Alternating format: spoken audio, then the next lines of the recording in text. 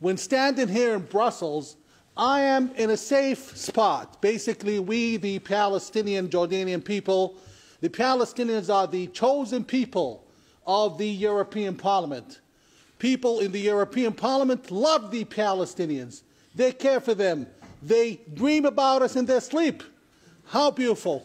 They care about how we are oppressed by the evil Zionist Israelis, while, in fact, those evil Zionist Israelis are the ones giving us jobs.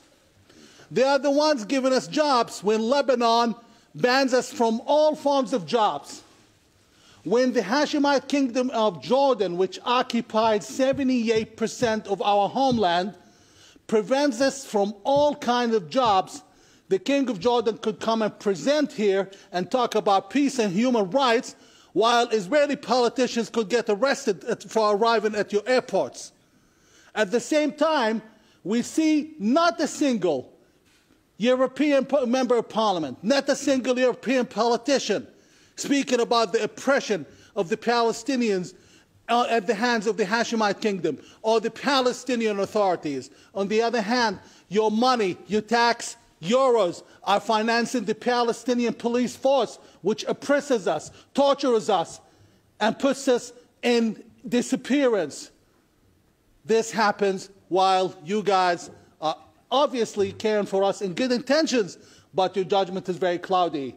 Unfortunately, most of you are seeking to destroy the very and only source of income and stability that we have, which is the Israeli Jewish state. That state has offered us every hope there is in the last 70 years. We disagree with Israel on different issues. We have several issues with Israel. Israel is not an angel, nor was Belgium an angel in Africa, nor was the United States an angel in Vietnam, nor was Jordan an angel as of today. You have to be fair and square to achieve justice. Justice is collective. You can't grant us justice by denying justice to our Jewish neighbors.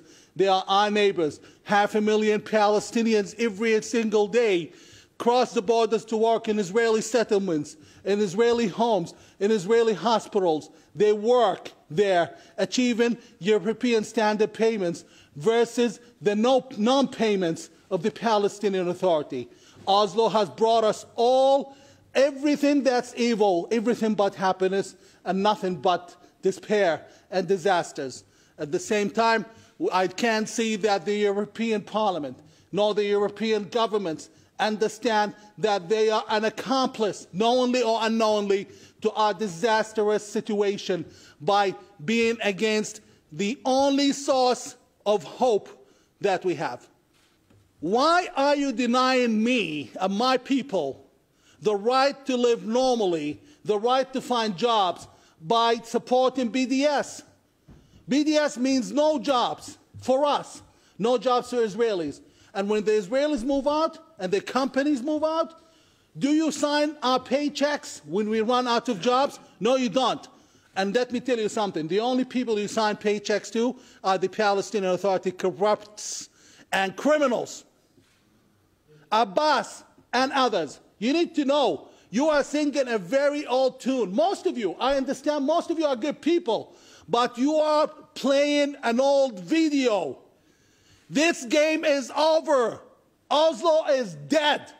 We are telling you it's time to accept change, and it's time to embrace our Jewish friends, neighbors, brothers, and sisters. We are going that way. Most Palestinians cannot say publicly what I'm saying here. We want peace with Israel. We have had enough of this mythical lie of the conflict.